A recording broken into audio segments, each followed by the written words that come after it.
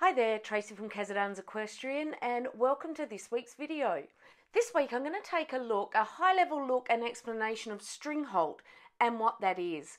I'd like to have a special mention for a friend and client of mine, Emmy, who's allowed me to share her videos and photos of Millie, her horse who had gone through Australian Stringhalt. So before you see the videos that are included in this video and get concerned about Millie, Millie did end up, through great care by Emmy, to return to 100% and also return to having a ridden career.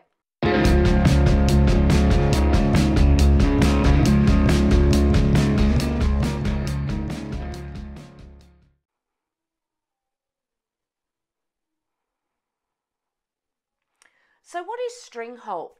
It's a nerve condition that causes a very distinctive and abnormal gait. It's very much a jerking up of legs, almost as if there's a puppeteer with strings attached to the legs of the horse and making the legs jerk up and halt for an amount of time before they move on again. It is very characteristic. Although when you look at this simply, it looks like it's a muscular thing, it is actually a nerve condition. So the muscular contractions that you see are a consequence of the problems occurring with the nerve. And this actually doesn't only occur in horses, it's actually been well documented in other hooved animals as well. So this particular nerve damage actually causes damage to the sensory receptors in the nerves that determine the shortening or lengthening of muscles. So these sensory receptors determine whether the muscle length is gone shorter or longer. And as this is now, I guess, a faulty circuit, the muscles then contract and relax at the wrong times compared to the movement of the horse. These muscles obviously then contract either too early or too late and really form this characteristic gait. It is easy to see, but when if it comes on slowly and you see a little bit of that, it's sometimes easy to notice more. If you back your horse up or turn it around in a circle, the horse will find this very, very difficult. Stringhalt may affect either one leg or both legs. And there are two types of Stringhalt. There is Australian Stringhalt. This sort of Stringhalt is thought to be through a flatweed and a toxin in the flatweed. This then causes changes to those nerve receptors. Now, this can be temporary and it can be as short-lived as months to as long-term as years, but there can be a recovery from this. What is referred to as classic Stringhalt is not due to this plant toxin. It can be an injury or an unknown cause, and the prognosis for this isn't quite as good as the prognosis for a horse with Australian Stringhalt. So as mentioned, Australian Stringhalt is thought to be the toxins in a flatweed, and the name of the plant, which I'm going to mispronounce, I'm sure, is Hypercarius radicata. So this is a specific weed that we have mainly in southeast Australia, and it's also called a false dandelion. Most cases then seem to occur of Australian Stringhalt after long dry periods. So end of summer in autumn is when we start to see Australian Stringhalt symptoms appear.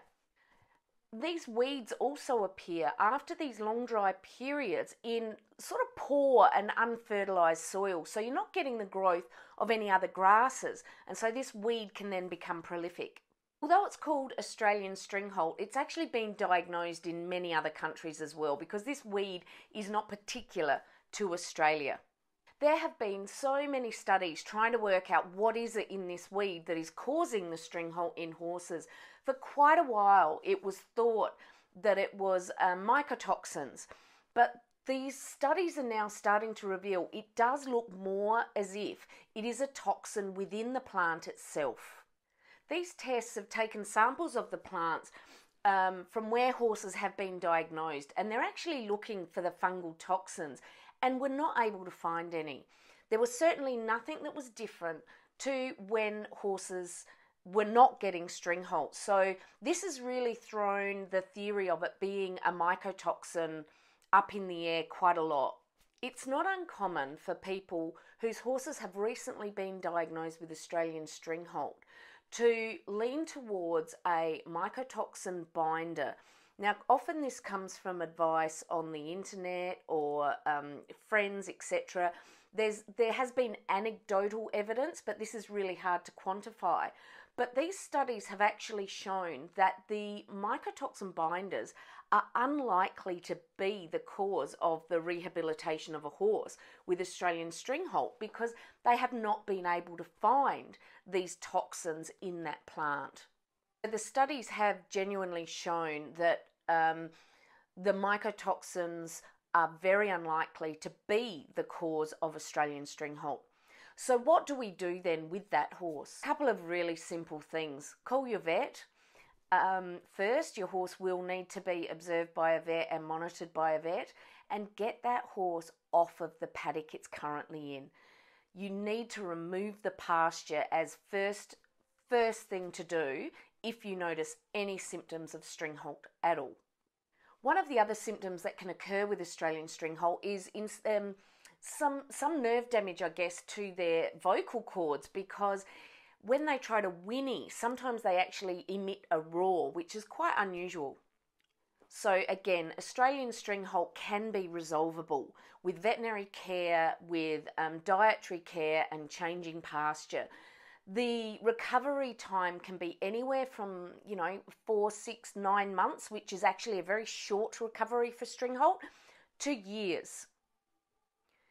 And sadly, if your horse is showing signs in the front legs as well as the back legs, the prognosis isn't quite so good for these horses.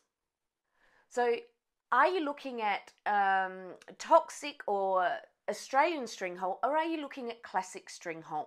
One of the ways to know is, one, if your horse isn't on pasture, it occurred suddenly and is stronger in one leg or the other, it's actually likely to be classic Stringhalt. This could be caused by a head injury, a neck injury, a back injury, but normally the cause is unknown.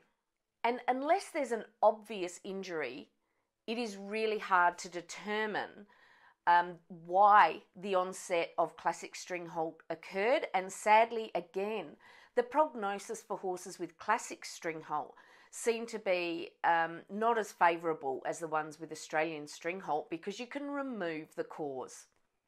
Thanks for listening. I hope you found this interesting, and if you have, please don't forget to click like, leave a comment on whether you've liked the video or not on the YouTube, subscribe to the channel, share it around, and I will see you next week.